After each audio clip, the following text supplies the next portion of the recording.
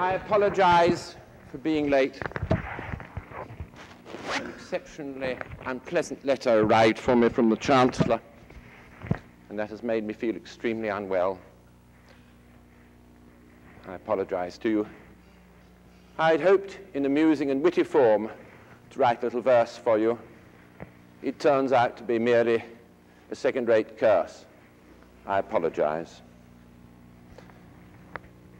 I would remind you that I would like you to have your substantial papers ready on Friday. I would remind you that the final test will be on June the 12th, which is a Wednesday. And the L's to the Z's will be asked to appear at 8:30, and the A's to the K's will be asked to appear at 10 o'clock. The test is compulsory.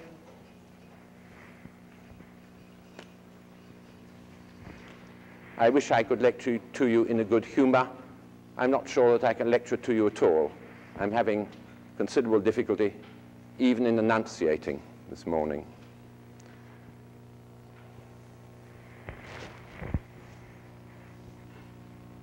I'd asked for the New World Symphony. I must tell you quite simply that I have learnt to detest the New World, I'm afraid. And this university has been made a more or less perpetual horror to me. However, we leave that aside. Would you put the lights down and the screen down, and I will attempt to lecture to you. I apologize. I simply am not myself.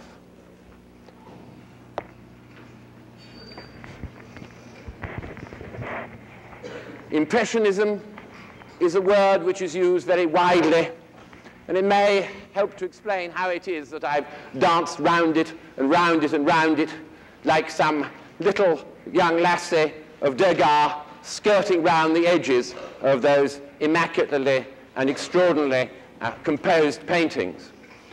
In fact, it is partly a matter of place and partly a matter of chronology. When I was a young man, I was warned by my first art teacher in the early 1940s, my dears, to beware of Impressionism. He said, Rembrandt is all right and Hogarth is terrific. Impressionists, we do, surprisingly enough, include no less and no other a talent than the wonderful Maurice Prendergast, who painted really from the 1890s to the 1920s, and who under any other dispensation, if he wasn't such a sweet fellow, might well have been hailed as a minor fauvist, a minor wild beast, rather than an impressionist. And what has happened, of course, is that the word impressionism is used to cover any painting which is fairly loosely painted, any painting which is painted in bright and pleasing colors, any painting which happens to address an agreeable subject matter. And that is a popular view.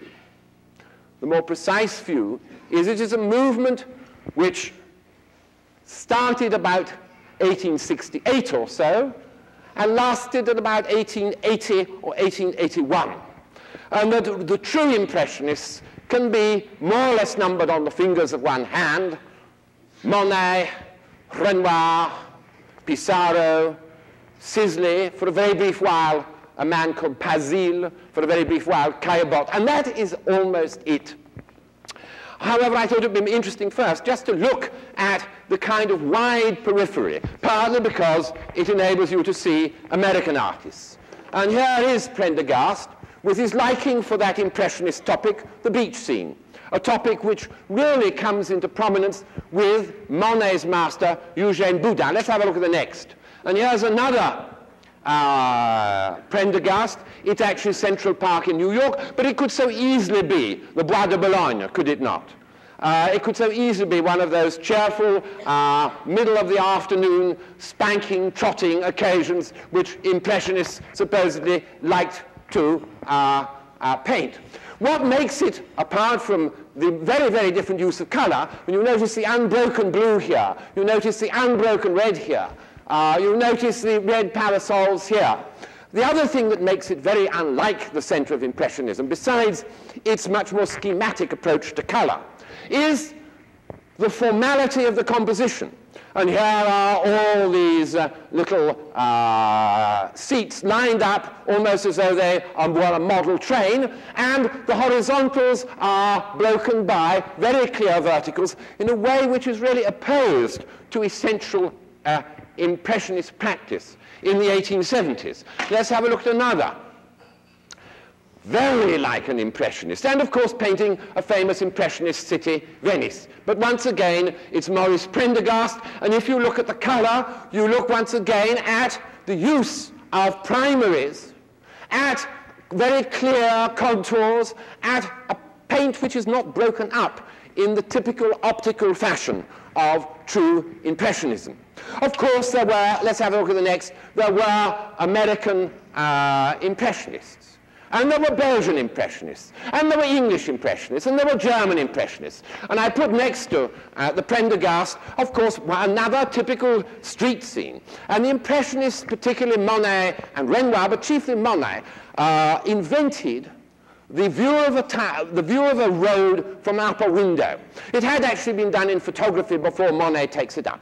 But Monet uses it, Basile uses it, Caillebotte uses it, and in his old age, Pissarro uses a high vantage point looking down upon a street, but this is none of those. This is young Mr. Ensor, the masked man, who in the early 1880s was still a very young man, and is one of the first people outside France really to paint a small clutch of semi-impressionist pictures, this time of Ostend. And we can show you another one.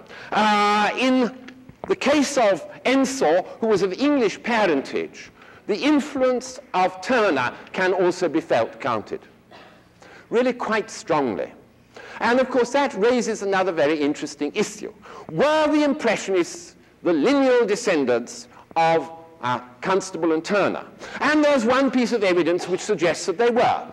Because just at the time when true Impressionism was coming into existence, that is to say the end of the 1860s, the beginning of the 1870s, the Franco-Prussian War erupted, and Monet and Pissarro both came to England and saw Turners and Constables in the Tate Gallery. The real issue is which Turners, which Constables did they see in the National Gallery as it then was? It wasn't the Tate Gallery, I'm sorry, it wasn't the Tate Gallery at that stage, it was the National Gallery. Did they see Rain, Steam and Speed? Did they see those very late Turner shipwrecks? I suspect they certainly didn't see the unfinished Turners. They didn't see the great Norham Castle, for instance. They didn't see the unfinished paintings of Lord Egremond's seat at Petworth. They must have seen quite a number of Constables, but of course Impressionist painting is closer to Turner in many ways than it is to Constable. It's not till the 1890s, so far as we know, that Monet really gets to know Turner in his more advanced phases well. But it's possible, you see, that Ensor did. Though there again, in Ensor, you can see in the 1890s a very different approach. Here's another Ensor, and notice one other dear little thing about it.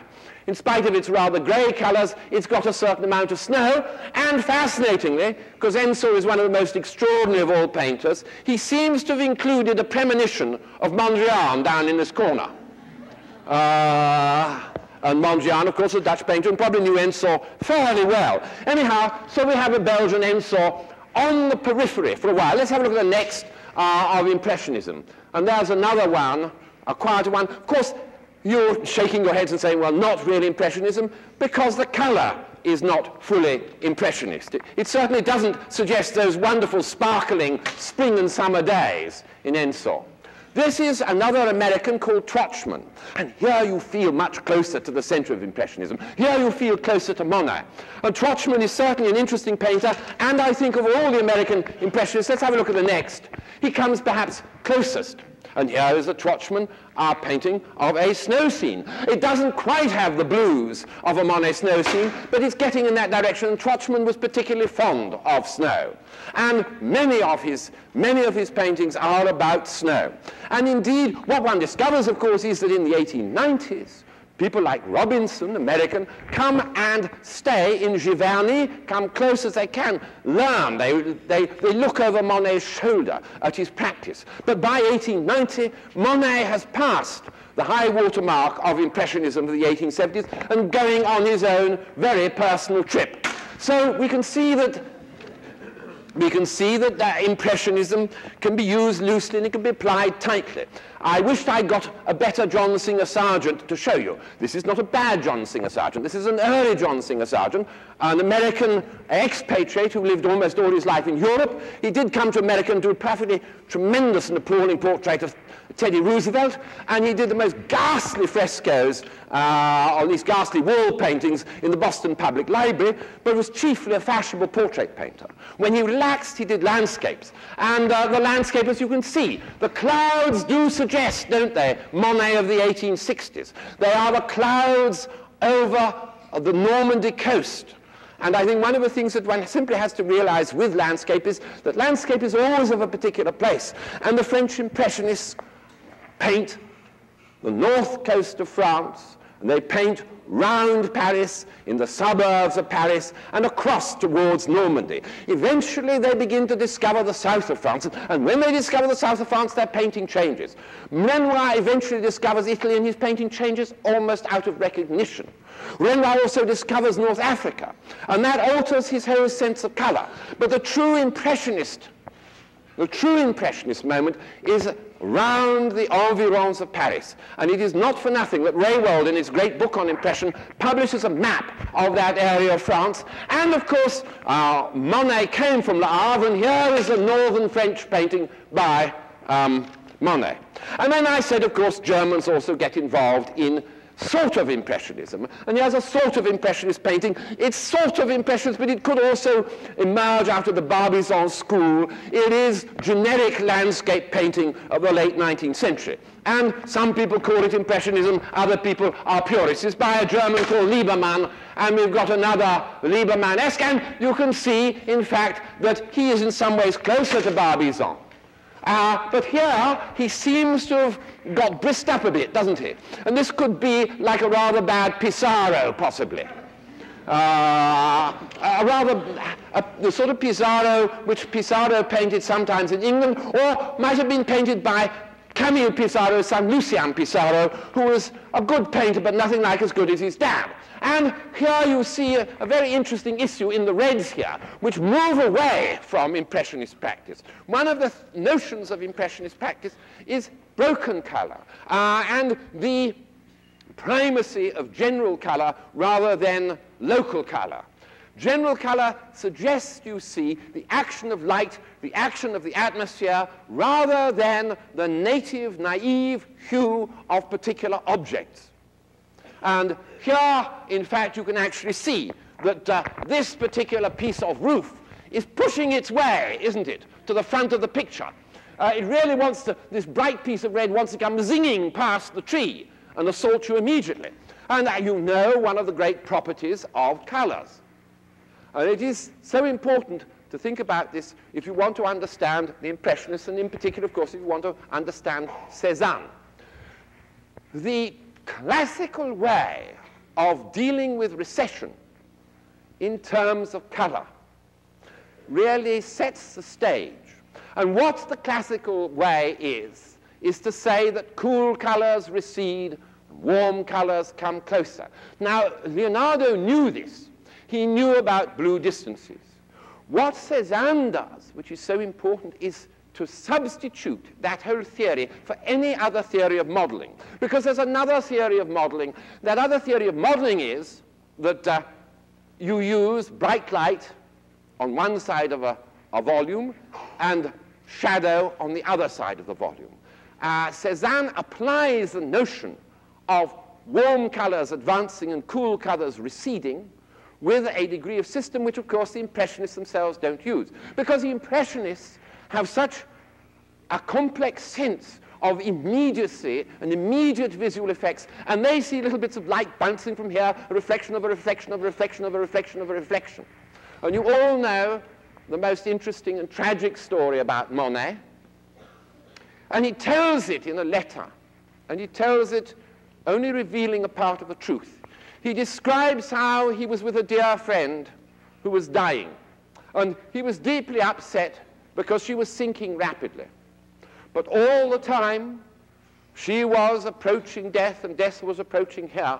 Monet, nonetheless, was looking at the coloration round her eyes and saying, I think if I added a little bit more cobalt, I could just catch that particular color. And I think a little bit more carmine just up there, because that's a very interesting color. And you know who the person was he was referring to? It was his mistress and wife, Camille. And it tells you something about the passion of Monet for pure color analysis. That even at this moment, his eye is occupied with mixing color and seeing color. And mixing and matching, of course, is enormously important. And you can see that Liebermann here really is not mixing many different colors. It's the cabbagey greens, I mean, what you might call spinach, which is much closer to Constable than true Impressionist practice of watching those greens and dissolving them into all sorts of prismatic effects. Even the English, in spite of the warnings of schoolmasters like mine, became involved in sort of Impressionist practice. And here is an English painter called Philip Wilson Steer, and in the 1890s he did some absolutely beautiful paintings of seasides. He was besotted by gawky adolescent girls with extremely long legs, by the way. You can also see that, in fact, his paint is a little bit rich and clotted. And you can also see another interesting thing, which is that he has a sense of silhouette. He has a sense of drawing, taking an equal place with the way in which light moves, which takes him to some extent away from Impressionist. But I want to warn you about a very simple thing. And it is true, of course, in all fields of life, not just simply within the field of the history of art and the history of Impressionism. And that is, philosophers are the greatest makers of Procrustean beds. And after the philosophers come, amongst others, the art historians. And they lop off a leg here, and they pull out a neck there in order to make the myriad individual painters and the myriad individual canvases fit a definition. And it is more important for you to feel a painting than to fit a definition. And Impressionism is, after all, initially something like a term of abuse. And so we should use it lightly and humorously and gracefully and really get beyond it and look at the individual careers of individual painters. And we would look at greater, this is a Degas, which is interesting to put with the Wilson Steer seaside scene, and here's another Wilson Steer seaside scene. Wilson Steer could never draw in the way that Degas could. It would be nice to do a straightforward history of the career of Edouard Manet, who becomes a sort of Impressionist round about 1870. But Edouard Manet is the least straightforward of painters, the most paradoxical, the most cavalier, the most complicated. And you might want to read Anne Hanson Coffin's book. No, it's Anne Coffin Hanson's book, Hanson, on Manet. Or you might want to read G.R. Hamilton's Manet and His Critics. There are a lot of good writing on Manet because he's so fascinating and because he is such a thief and because he goes through such a whirligig. Here he is in 1861, and you can see that he's playing around with scale, huge top hat here, some people seem much larger than they should be, and some people seem smaller. He is already, of course, approaching the gaiety of an Impressionist subject matter. And it's fascinating to put him next to Prendergast Central Park. Here is, after all, the Tuileries. But at the same time, notice that he does things which are entirely un-impressionist. This has such a strong silhouette. Look at the absolute black, unmitigated blob of this frock coat, or the equally unmitigated black blob over here, or the brilliant piece of red just here. And there's a strong sense of linearity, and these very dark, sooty trees divide the painting much more like a Japanese print than like a piece of Impressionist practice. And throughout the 1860s and 1870s, there are many attacks, there are many distractions from Impressionism, there are many alternative ways of going. And Manet, let's have a look at the next, is somebody who is going to move in all sorts of different directions. But if we look at this detail of a famous Manet painting of the middle of the 1870s, we do notice that he's moved towards prismatic colors, he's moved towards that all-encompassing and wonderful skylit blue, he's moved towards a different way of looking at small elements, he's drawing in a different way, and indeed he is in some ways ceasing to draw. That is to say, everything has a softer and softer edge. You are pulled into an atmospheric envelope. And it is that fascinating atmospheric envelope, which is, of course, the envelope of continuous color. The idea is not that you ever see a bounding line to something, but when one color ceases to bombard your eye, another color is bombarding your eye. And those colors are, in fact, of course, much flatter. The colors are flatter, the cornea is flatter, and you are moving, therefore, through Impressionism to an astonishing and much deeper revolution. And it's a fundamental revolution between the whole notion of art from the Renaissance to the 19th century and art as we think of it from the late 19th century onwards. Art till the later part of the 19th century, from the time of Masaccio and Brunelleschi and Alberti, very much was concerned with the creation of illusory space. And the Impressionists really are the people who first, in a sense, deny illusory space. Because if light is the crucial issue, light fills any space that there is. Light is actually changed as it moves towards you by the atmosphere. Even a piece of light as it's coming towards your very eye and is about to knock you over is being subtly changed because people are breathing and changing its color and refracting it through the dampness of their breath. Through the garlic which they are mixing it up with, or whatever you like to think. So that you see here an absence of that whole notion of disegno, of the bounding line, of the importance of the silhouette, of the importance of drawing in its more extended sense.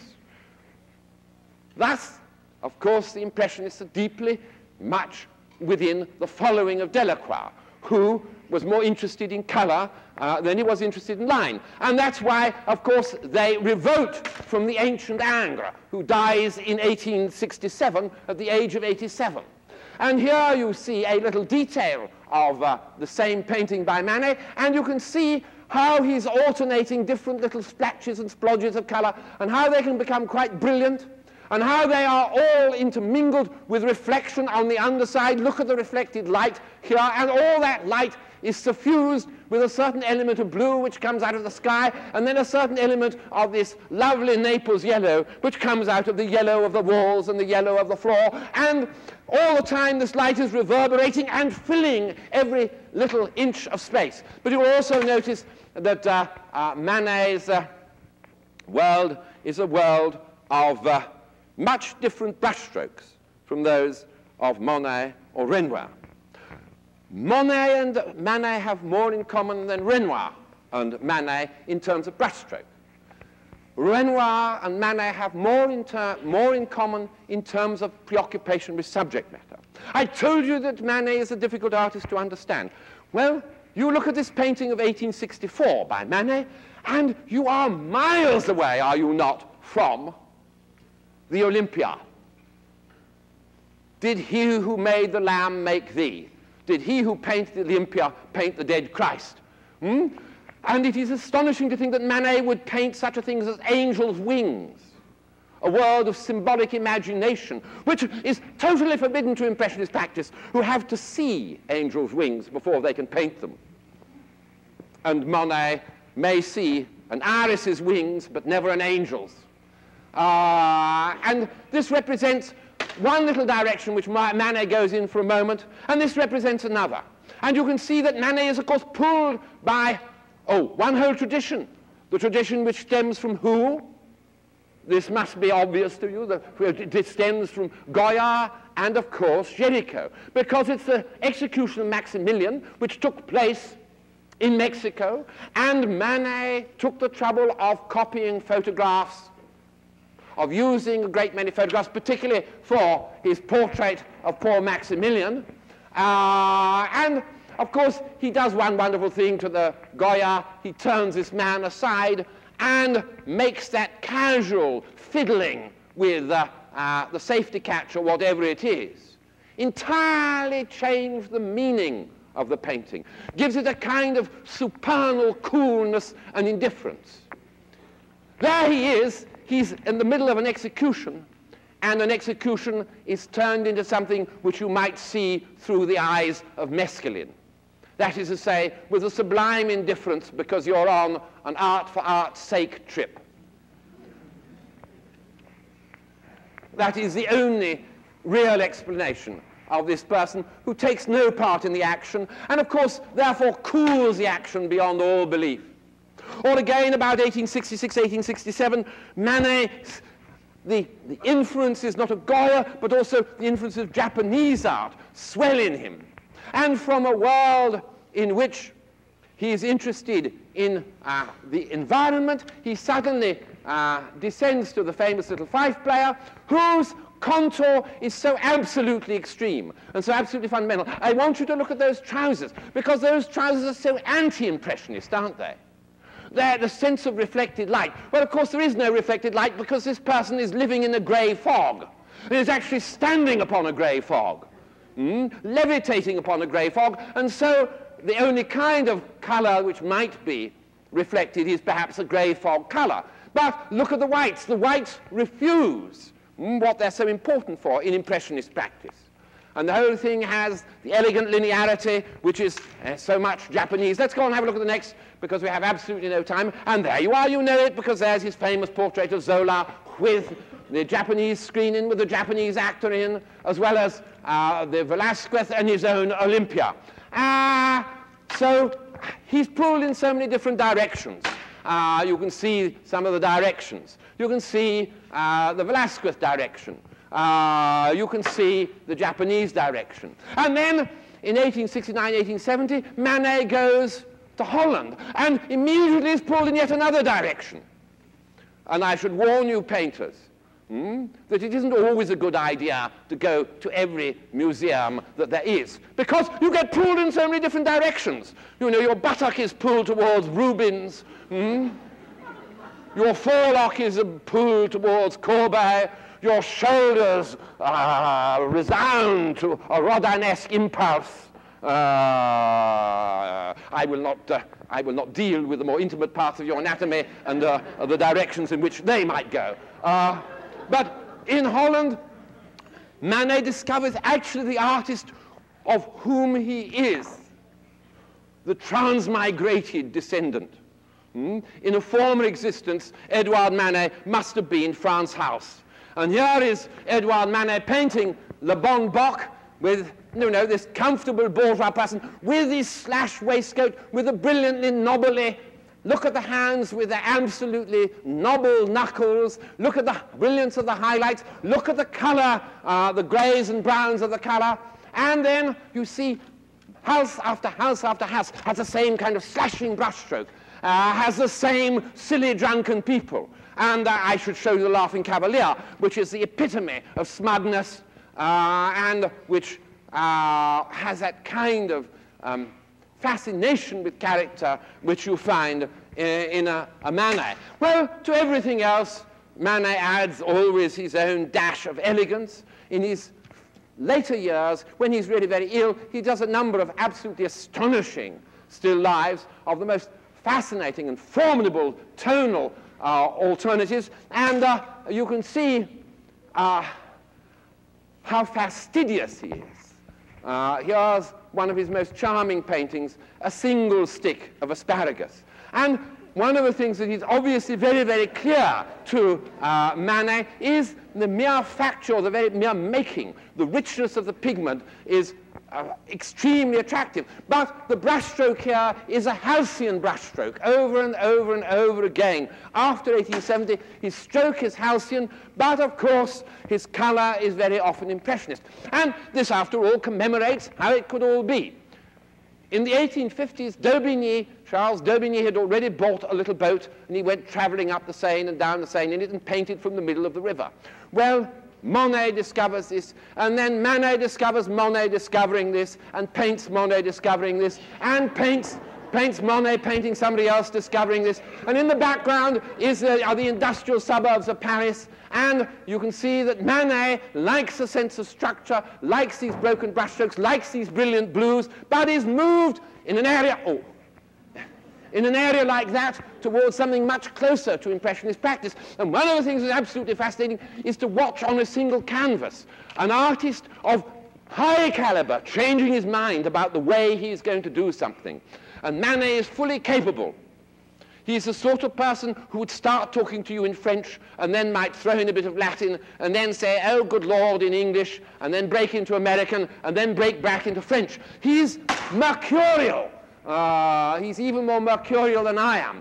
And here he is doing this famous suburb of Paris called Argenteuil. And you might want to concentrate on Argenteuil, because you could say that Argenteuil is the place where Impressionism finally gels. It's a coming together of Manet, Monet, and Renoir, particularly at a charming little endroit called La Grenouillier, the frog restaurant. Now, in the 1860s, Monet and Renoir had, of course, admired the Barbizon painters, had met Diaz, but, of course, their great hero, because of the Salon des Refusés, was Manet. And in the middle of the 1860s, Monet decides to do a Manet. He decides to do a picnic. He goes to the forest of Fontainebleau and does a lot of sketches, and then he produces his picnic, which was planned to be on an absolutely enormous scale. And as you can see, very, very similar food. But look at the trees. Look at the brilliance of the foliage. And if you look back at the stage scenery, almost the photographic office scenery of Manet, you then see how Monet from the start wishes to flood his painting with the open air. And he wants to give it a kind of very nice immediate chic. Nudes are out, but dogs are in, and little signs on the trees are very happy. The painting was enormous, and finally what we have are cut-up portions of this very large painting. And this is one of the cut-up portions, which I believe is in Stockholm. I'm not quite sure. And here you see, at this stage, Monet is borrowing very much Manet's treatment of getting rid of halftones, light and then dark, simplifying the drawing. It is a moment when a Japanese influence is really very, very high. As you can see in this area, Monet never really finished it, and it looks more like an 1890s painting, perhaps, of Toulouse-Lautrec in the actual facture. And here's a small sketch in which you can see the movement of the paint. You can see the absolute love of the brilliant light and the tone here which actually leaps through between them. It's a great unfinished work, which he was never fully satisfied with. Here we see a detail of the middle portion. And it was succeeded, next please, we can see it was succeeded in Monet's work by this large entrenched painting of girls in the garden. Camille posed for one girl after another. It must have been quite costly from a milliner's point of view. And in fact, of course, poor Monet was always terribly, terribly short of money. Unlike, oh, please don't keep opening and shutting that bloody door. Excuse my language. And you can see again the sort of Japanese contours. Well, it's worth looking at Monet's career, which, as you know, is a very long one. It lasts for 86, 87 years. And it goes through a number of vicissitudes, but people always say that Monet is really the quintessential Impressionist. And it's funny, he actually starts by making caricatures of school friends. By the early 1860s, he's come under the influence of Boudin, and in the middle of the 1860s, he's painting pictures like this, street scenes. You notice the color, fairly dark. You notice a strong structure of dark shadows, and you notice a strong linear structure. You notice one other thing which is very fascinating, that concentration upon going down the street, upon fairly simple linear recession, which the Impressionists use as a kind of anchor for their atmospheres. A lot of Monet's early work is of beach scenes. And here, I think you can see him following in the world of Courbet, who in the late 1850s and early 1860s also paints in Normandy, paints these northern scenes with rather growling, heavy clouds, and in Courbet's case, just as he likes the most massive and extraordinarily heavy women, Courbet likes the most massive and extraordinarily heavy waves. To be bumped into by a Courbet wave is to submit yourself to a very powerful force of nature. Monet is always more cheerful and always more dotted about and more informal. But this is quite dark in many places. Here's another one, and you can see him responding in a very, very interesting way. And this I think is really very, very important. At this stage, he's responding to the movement in the sky rather than the color. But Monet has got into the habit of painting entirely on the motif. He does that more early. He touches up less when he gets back to the studio than any of the other Impressionist painters. And the sheer drama of changing light is obviously what grabs him at this stage. And he's thrilled by this sudden funny little patch of yellow, which actually is quite close to the way that Manet would use a bit of lemon yellow or Naples.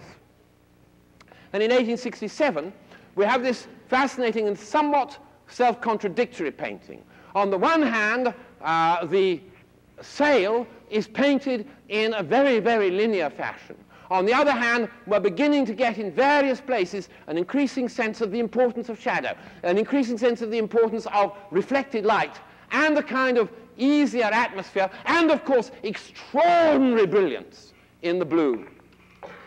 And you can imagine how exciting that was to Monet himself, and how frightening it was to many of the people who saw it. They'd never seen so much unadulterated blue in their lives, so much fresh sea, and they could hardly believe it. And they couldn't easily believe the brilliance of the reds in the foreground, or even the color of the shadow there. And the strength of the opposition of the tones was another matter. It's already interesting that about 1866, 1867, Monet does what I think is absolutely crucial for Impressionist practice. He starts painting snow scenes. Now, why is that crucial for Impressionist practice?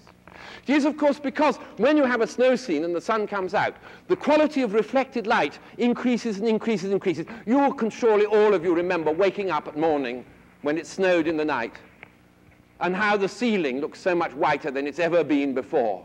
And you're conscious of being in a world of totally different light. And when you go out, everything looks so entirely different. And of course, the color of the sky on a bright sunlight day when you have snow, the color of the sky gets reflected everywhere, and you move into a serene and blue world. But it's interesting, in this early painting, Monet has not really explored the brilliant blues of sunlight on snow, but he's beginning to play with the whole notion of white as an entirely reflective color. And then 1869, 1870, La Grenouillier. And that La Grenouillier, you can never be quite sure whether you've got a Monet, or whether you've got a Renoir, or whether you're facing a Berthe Morisot, or whether you're facing a Manet. And I hesitate and look hopefully at the signature in the corner here, because I'm a little close to it, and I can read the signature. And what does it say? Oh, no, it doesn't say Pissarro. It's too cheerful for Pissarro. Let's have a look at the next one. Well, what does it say now? No, the signature's over there. Well, the last one was, what is this one? Who is this one by? Manet. Well, no, it isn't Manet. It could be Manet, but it isn't Manet. It is Monet. And the last one was Renoir. And at that stage, Renoir is a little bit brighter than Monet, but Monet is catching up. And then we suddenly find, in the middle of the 1870s, Monet and Renoir painting very close together. Look what they're doing. They're moving beyond Argenteuil. They're moving into a world where shape almost ceases to exist. I think this is why they became so fascinated by big meadows, in which every little movement of color is exhibited just by this extraordinary movement back through here. There is no easy way, there's no line, there's no path through the middle of this meadow. There is just constant change of color, movement from the brilliant reds into the more mauvey colors, and in the same way from the sky, from the more mauvey colors in the back of the sky to the more deeply opposed tints of white and blue. And then you see people here who then reappear back there as the day slightly changes, and there's an absence of contour, just a little anchor. That's what the people are there for, in order to anchor the grass down for a tiny moment. And of course, the less you have shapes, the more you have pigment. We can see that in a Monet, we could easily see it in a Renoir. And Renoir in the middle of the 1870s, some very explosive and wonderful paintings. Let's have a look at the next one, which is a particular favorite of mine, of Renoir. It's called Le Coup de Vent, that wonderful moment when a little breeze has sprung up. And look at the absolute and fascinating chaos here. And Renoir refuses actually to sort this out for you. That's a most interesting thing. He says, this is what it looks like. I cannot explain to you what it is.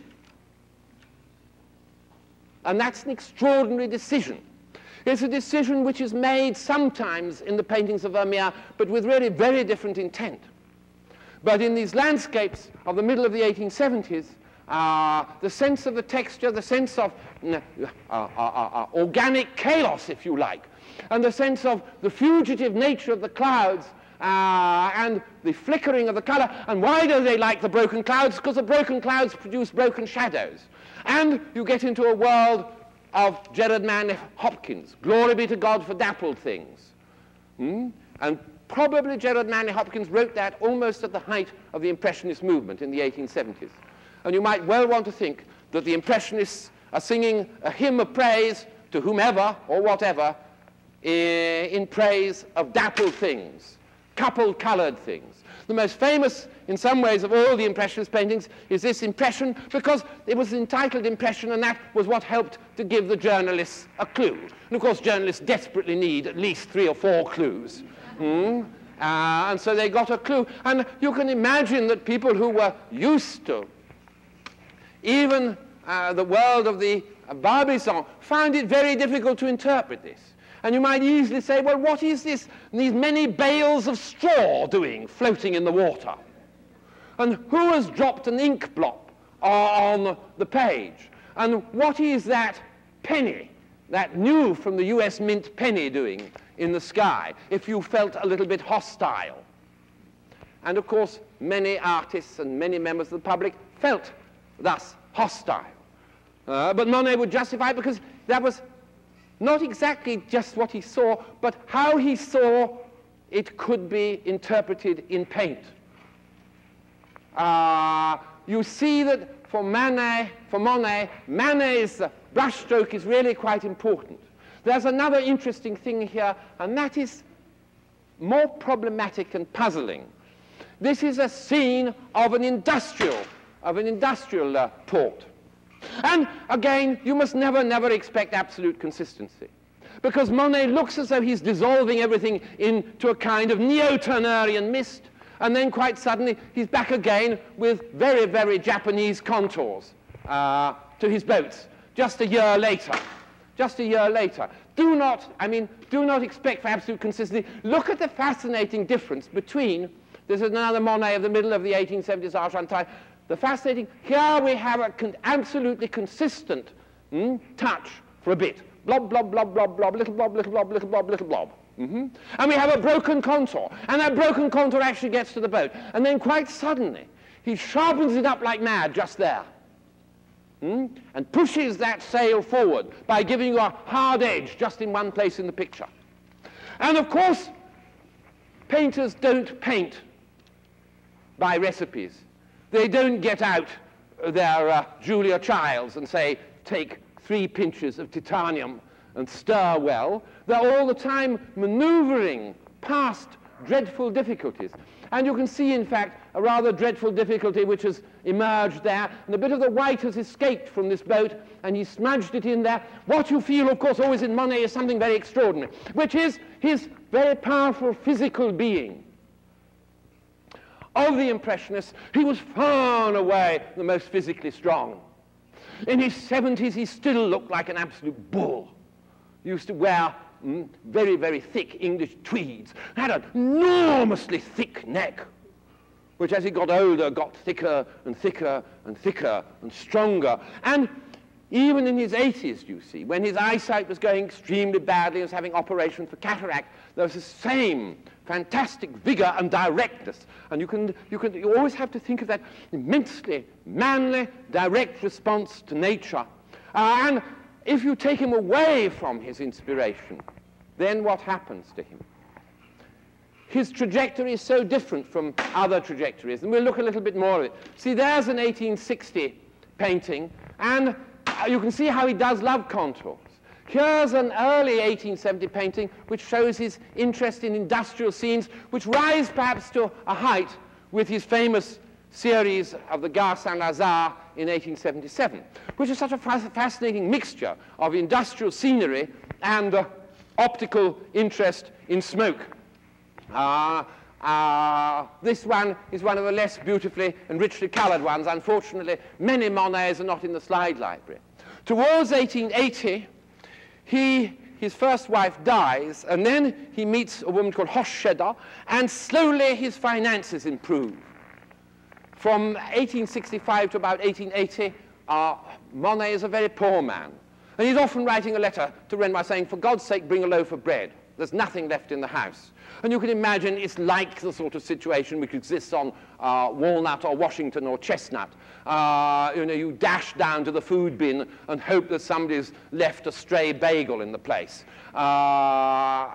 Very, very short of money.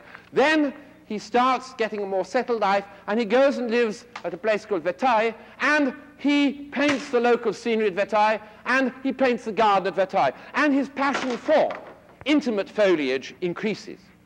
And you can see that what is happening is that bigger scenes interest him less and less and less. The amount of space in the painting interests him less and less and less. And the scintillation of light on flowers and the variety of that scintillation becomes more and more central to him. And consequently, wonderful qualities of yellow sunflowers. Here's another painting from Vertailles, period, the 1880s or so, where his colors become so luscious, I can show you some details. And you then see one thing, he must have had very, very strong eyesight, just to concentrate on this. And the kind of drama which becomes implicit in his painting. And I want you to think that this is another thing that painters have some very interesting choices. And one of the choices is always to say outside your painting. And always to treat it with a kind of cool, distinguished distance and be your own critic all the time. Here, he is so involved in the act of painting that he cannot easily be a distant critic. He's a close critic. And he is chancing more and more and more on an immediate inspiration. And one of the things about Impressionism is it leads in the direction of immediate inspiration, so it leads to a whole notion of art as something infinitely more spontaneous. You see, the older notion of art was the notion in which you would work at a single painting perhaps for 6 months, and then you'd polish off a little buttock here, and then you'd get a kneecap right there, and then you'd get a helmet, you'd redraw the contour of a helmet. Here, you're swept away by the circumstances immediately in front of you, and you paint in a kind of pandemonium of inspiration. I think I've got another slide which will take you even further into that pandemonium of inspiration. And of course, Monet, from the middle of the 1880s onwards, going his own way, with a breakup. And it's a breakup partly because they're all older, partly because they all get married, partly because they all get a little bit more prosperous, except poor Sisley, who really is always terribly poor, and Pissarro's fortunes are a ding-dong.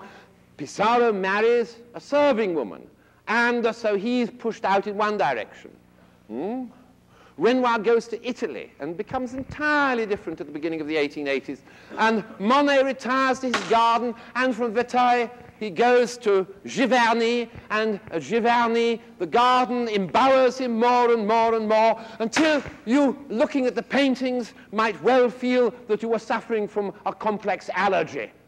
There's so much pollen in the air of a mature Monet.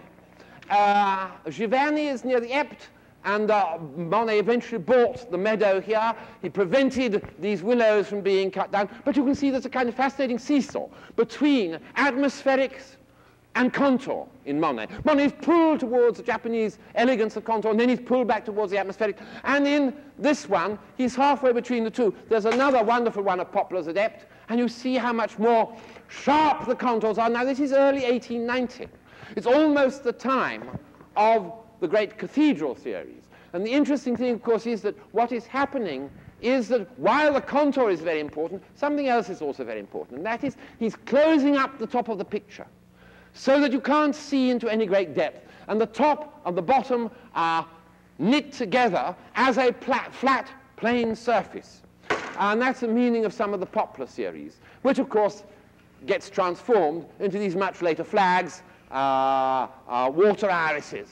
But the water irises are a repetition, well after 1900, of the linearity of some of the Poplar series. The Poplar series took place at the same time, roughly speaking, as the great Haystacks series, but unfortunately somebody has secreted almost all the Haystacks, as though he was a sort of neo-Bosch person and was wanting the hay wain.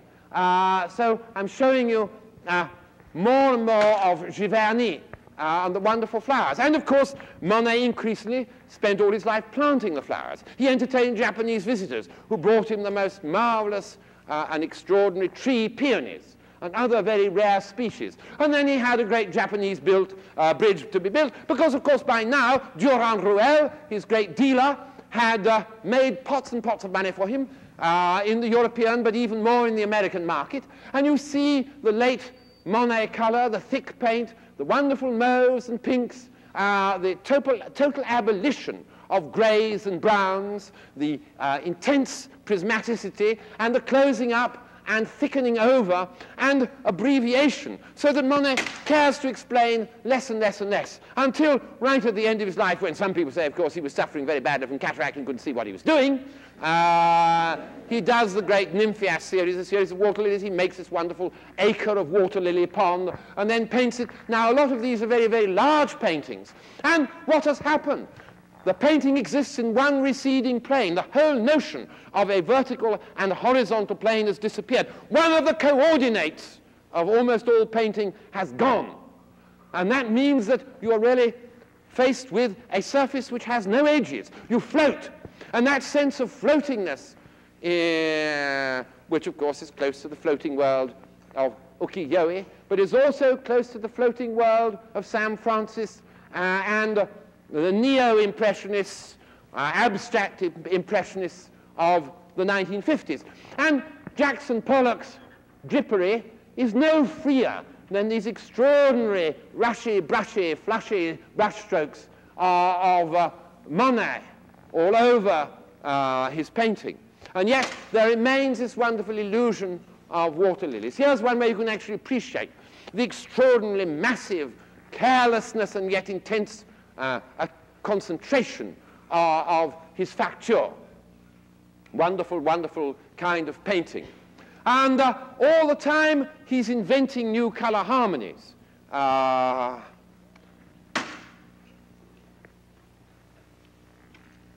Giverny is one of his poses, but he makes forays from it. He makes forays from it towards Rouen Cathedral, where in Rouen Pissarro is also painting. And again, notice what has happened with the poplar trees is now happening with the cathedrals. The sky is being excluded. You are moving into a single plane, and you're just looking at billowing color. And of course, the cathedral might just as well be a bank of complex herbage. Even more so, perhaps, here. And in this last one, sky has totally disappeared. And you're almost lost. It's almost as though you're painting in a maze. and you're watching the reflections of little bits of light off the ground, bright sunlight here, onto this mouldering stone, and the subject matter has totally disappeared. I mean, that's the other thing that's really interesting. I mean, you don't think of it as a cathedral. You don't think it's a place for Gothic devotions. You think of it as a film of extraordinary sunny radiated color. And the same thing happens when he goes to Venice, or when, at the end of the 1890s and the early 1900s, he comes to London. And of course, why does he love London? Because it's so full of mists and fogs and brouillard and broom and mysterious tinted light. And it is at that stage that he looks at Turner again, and here's Charing Cross Bridge, a railway bridge, and here's the Houses of Parliament, no longer looking at all as Pugin and Barry had intended them to be, but like some gigantic, decadent, incandescent wedding cake stuck about with candles, and with clouds fristing and frosting, iridescent like mother of pearl, a great hymn to the prism, and a dissolution of all sorts of solid form. And it is interesting, you see, that he's doing this at the sort of time that Kandinsky is beginning to think about non-figurative art. Another slightly less adventurous one, with a return to some of the dark browns and blues contrasted, which you find in the 1860s. And then another one, which is almost impossible to read, and I would guess by now that my time for reading it to you has gone by. I'm sorry if I cast a little gloom over you.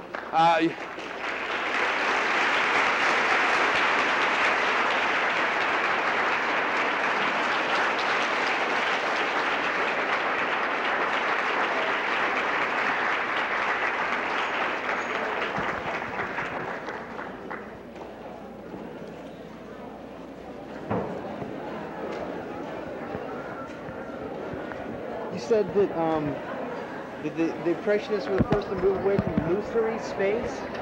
Illusory space. Illusory? What do you mean? Space